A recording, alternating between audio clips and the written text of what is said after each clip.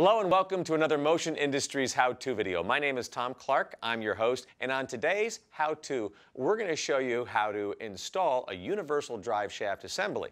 Helping us out is our special guest, Frank Matthews. He's a mechanical engineer with Motion Industries Mill Services, which is Motion Industries Industrial Drive Shaft Repair and Build Center. And Frank, welcome to the set, man. How you doing? Doing great. What are we going to learn today, Frank? Basically, we're going to look at three common problems that we see in industry. I'm going to go through flange type connections on how critical that is. Okay. I'm also going to go through some mounting configurations that people don't often realize is incorrect to do, which will include aligned yoke gears and parallel flange faces. I'm going to handle making sure we have PPE on because we have to do that. So let's put that on. And remember, proper PPE, whatever the job calls for. We got our gloves and our glasses on for this one. Frank, it's all you. Where do you want to start? Basically, I want to look at how to actually mount the drive shaft, which includes actually mounting on the hubs of the equipment that you're actually mounting to. Okay. So what we have here is, you see, this is a typical flange type mounting connection on a universal drive shaft. On this connection, it features equally spaced bolt holes. It has fastener sets that actually hook it to the actual rigid hub. And what we're going to show is that the bolts on this isn't actually what's transmitting the torque on the drive shaft. Okay, and we've got a little sample of this over here. So basically what we have here is a sample setup of a universal flange type joint. So what we have here is the flange yoke with equally spaced holes. You have a piloting ring here that actually ensures that when you're mounting the assembly that it mounts properly, the holes are aligned, and you're ready to go to put your fastener set in for proper flange torque requirement. It's as simple as just connecting it to the rigid hub and then using your proper bolt kits, which is supplied by your supplier or by mill services, whoever you got the universal drive shaft assembly from. And these bolts have got to be of the proper grade, either 10.9 or 8, depending on if it's a standard or metric drive shaft assembly. And it's as simple as, once you get your pilot engaged, put the bolts in, and you're good to go. Now I notice we got a torque wrench over there, so that's something that I know has got to be critical. Make sure all the bolts are torqued properly. That's correct.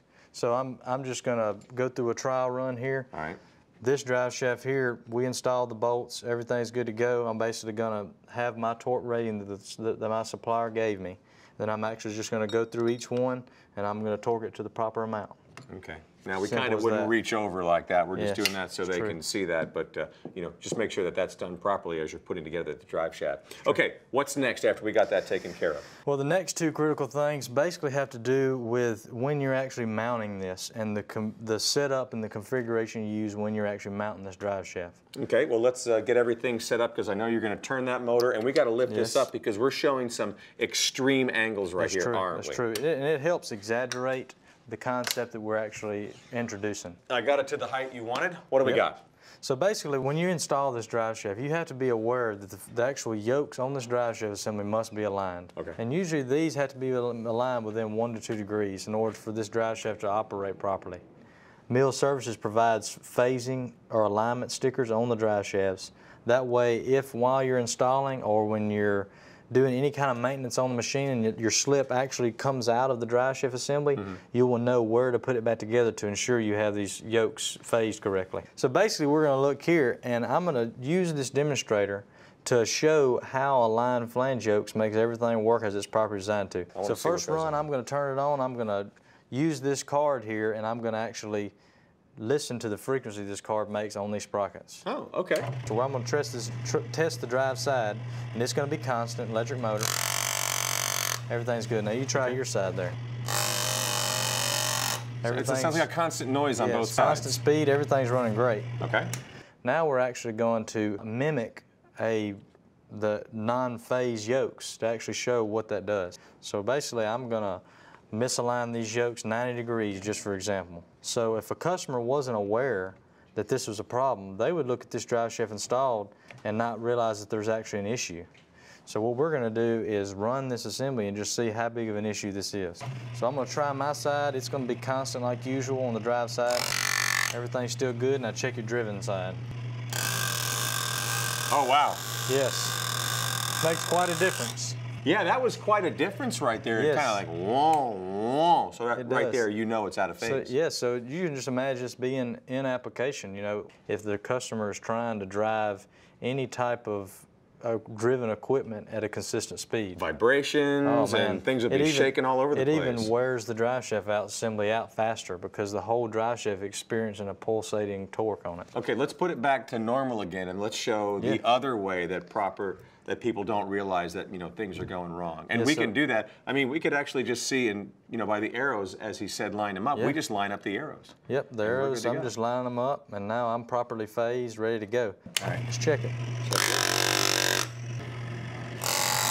Okay, he did it right. Everything's good.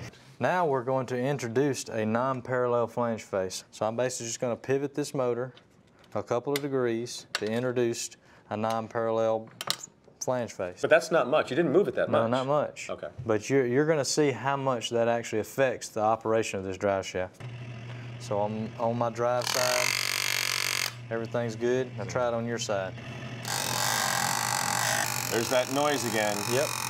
That's just from having non-parallel flange faces. So the customer should be aware that having those flange faces parallel and the correct alignment criteria on actually installing this is very important for running in the machine. Frank, thanks so much. We appreciate it. Thank you, sir. Awesome. Frank's a mechanical engineer. He can help you out. And if you have any questions, call Frank or call your nearest Motion Industries branch location. They will be able to help you out. I can promise you that. Hopefully this will help you with your practical application. And PPE. We wore it all through the demonstration, and you should too. Whether it's a demonstration or stuff you're doing at work, always wear the proper PPE. And always look for other how-to videos from Motion Industries with me, Tom Clark, as your host. Thanks for watching.